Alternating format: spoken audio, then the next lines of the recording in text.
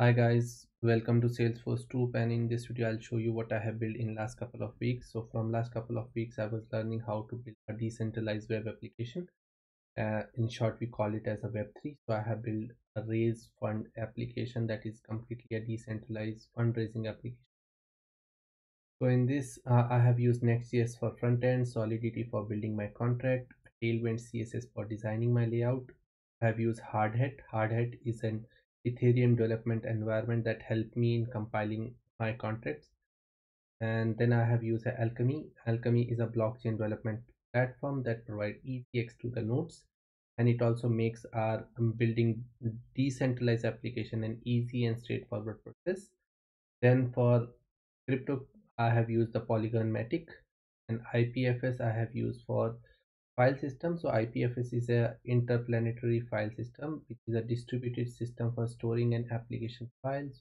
Website, because storing a big files on a blockchain is a costliest process, so that's why we store our files on the IPFS and use their address and store that address on the blockchain. Let's see what I have built. Let's go to the front end. So this is the application that I have built. Application name is RaiseFund. This is built by Nextjs, that is a React.js framework. Apart from that, like you can see, the two campaigns are running right now for this raising fund. One is for raising money for environment, fighting cancer. There are a couple of categories that you can choose, and here you have an option to connect to your wallet. The wallet I'm using here is a MetaMask, and for learning purpose I was using the testnet, not the mainnet, and I have provided the themes as well, like light theme you can use, aqua theme, night theme, and the coffee theme. So I really love this theme. And there I can see on the campaigns the total running campaigns, and if I go to the dashboard it will show me only the campaigns that I have created. So it takes time to load, and once it comes your campaigns, and one campaign I have raised, I can go and view that campaign. If I go and view that campaign, so this is totally a free fresh campaign. So campaign target is 500 matic is our currency, and receive 0. I can donate here some amount of money to this campaign, and at the same time I can create another campaign as well. So let's go and create first campaign, then I'll show you how this whole process of donation works. So let's go and click the create campaign. So in the create campaign I can give some title. So in title I'll put help improve children's education. The target amount I can say 1000 matic, and it's education only, raise for charity or someone else we can select. This is our raising for. And then description, I can add some big description here. I'll copy campaign description. Currently we are located in Africa and blah blah, and I can attach a file as well. So I'll go and attach a file. On downloads I'll select file. And now, because the content, as I mentioned, like attaching a bigger stuff or deploying a bigger stuff to a blockchain is costlier, so what we're gonna do is we'll take the description as well as the file upload to the IPFS. So if I click on here, it will deploy my description and file to IPFS. You can see it's successfully deployed, and use that address and store into the blockchain. So now I'll click on create campaign. We'll create a campaign, and now it's asking me to connect to your wallet. So I'll confirm, okay, this is my wallet, because to deploy a contract to a blockchain or something to a blockchain we need a gas fee. So I'm confirming, okay, you can take. This is a MetaMask. So now take that confirmation and start deploying it.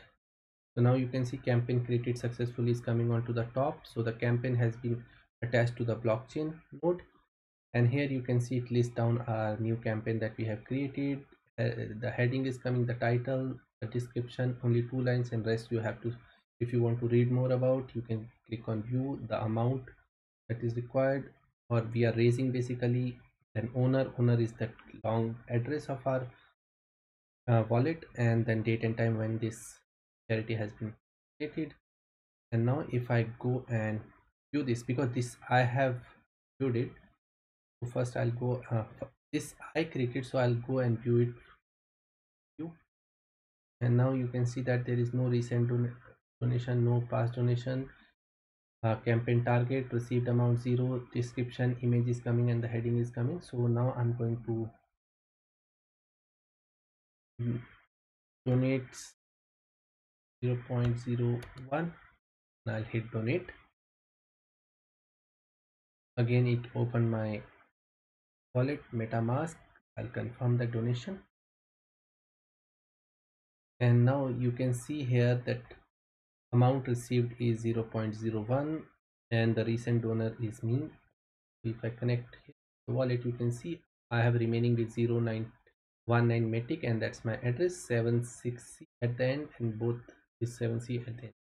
So now let's try it with the another wallet. So I'll go to my MetaMask, I'll switch the account here, I'll go to my account 1. I have 1.0.16 metic here, and now I'll to the campaigns, and once I come here you can see if I click on connect wallet, it will connect to my new account that I selected in MetaMask, that has 0.16 metic. And now if I click on view this campaign, it will that you don't have any past donation, but recently somebody has donated something. So now if I donate with 0.05, this will open my wallet again. Now this time you can see it comes with the account 1, is asking for the gas fee, confirm that, and now you can see that it immediately showing me received amount, that is 0.06 metic. Now total recent donation happened twice, like previously we did, now we did so 2, and as account 1 my past donation is only 1, so that's coming here. That's how my end-to-end stuff works. And if I go to my dashboard here, it will list down only one campaign that I am running right now, that is raising money for environment, because the campaign of education one is running by the another account. So that's how our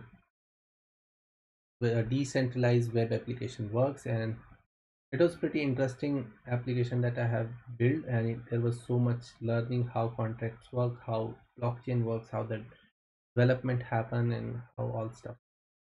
So I'm pretty happy with this application. I hope you like the demo of the same, and thanks for watching. Have a lovely day.